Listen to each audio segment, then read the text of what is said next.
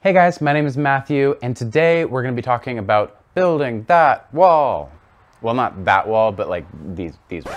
Actually, Matthew of the past, today's episode is about the parable of the man who built his house on the untreated sill plate. Here we go. This week, I thought for certain that I would just be doing a couple simple tasks. I wanted to take down a wall, actually a couple different walls, and instead I got into a whole mess.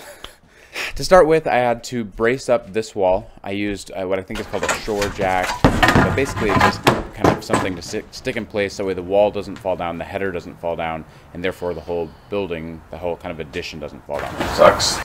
I was working in this kind of addition in the back end of the house that was added later.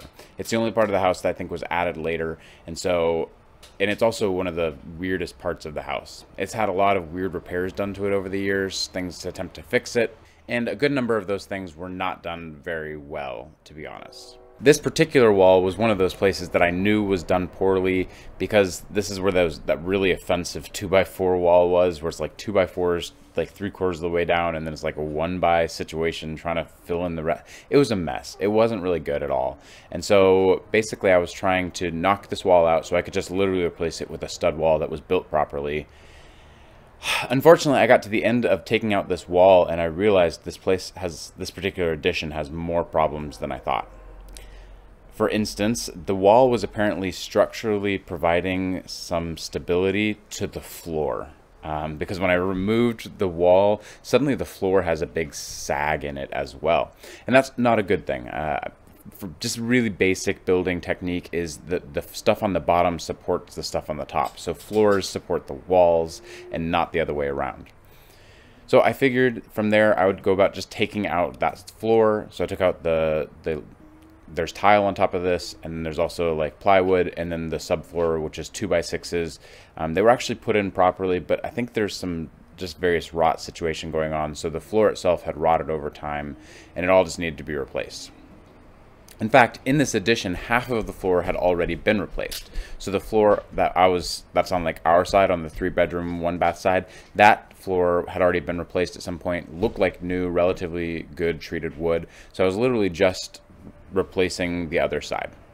So that actually took a long time to get rid of all of this wood. This took a surprising amount of time. Actually, after I turned off the camera because I was done like getting rid of the floor, I spent another like hour and a half removing the joist hangers that I didn't get on camera because it would have been really lame. But it was a lot of work actually, just removing this floor, which I think is a good thing actually. You want a floor that's hard to remove because the floor, like I said, it kind of supports the rest of the structure. Putting in new joist hangers was pretty easy. Basically, just cut these 2x6s to length. You can see I'm using a tape measure here, and then you put them in, and you want to make sure they're nice and level. You can see I've got a nice long level. This one's like 6.5 feet long or something. It's really good to have a long level for a job like this. And not only is every joist supposed to be level, but every joist should be level with the joists around it. So you see I kind of use an angle here and kind of check and make sure that these joists are all hung properly, that the 2x6s are all level across the top, because this is where your floor is going to be. And if your floor is not level, that's one of the things that's not good in a house. So you definitely want your floor to be nice and level. Normally I'm kind of a measure once and cut twice kind of guy, but in a job like this you want to make sure it's done really well. So I was checking the level frequently and often.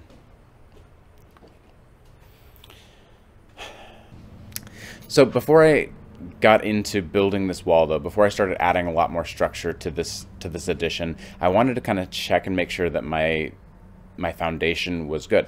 And the foundation is built on cinder blocks. That's really good. So those bricks are actually really solid. They're in good place. They were built well. That's all really positive. The part that's less positive is everything they did after that. Starting with, I mentioned earlier that there's the parable of the building that was built on the untreated sill plate. The sill plate is basically the piece of wood that sits beneath the structure, but on top of the foundation. So it's the piece of wood that's between your building and your foundation. And this piece of wood, at least in modern practice, the really good thing to do is to put like a piece of vapor barrier in between. It's kind of the spongy stuff that you put between there to make sure the water can't sap from the concrete into the wood. And then the wood itself should be treated. I'm not sure exactly when this thing was built, so maybe that wasn't common building practice back in the day. But the issue is because the sill plate was untreated, the wood on top of it has all had the opportunity to rot. So there's kind of the piece that sits on top of the sill plate that has rotted and come off of the sill plate itself in the back. And that's not good. It's part of the reason that the structure has been sagging and moving. But then as I start looking at the way the rest of this was built, someone later on came back and actually took, they just said, well, because that piece is rotting, we'll just put a new one in. But they didn't replace the old one.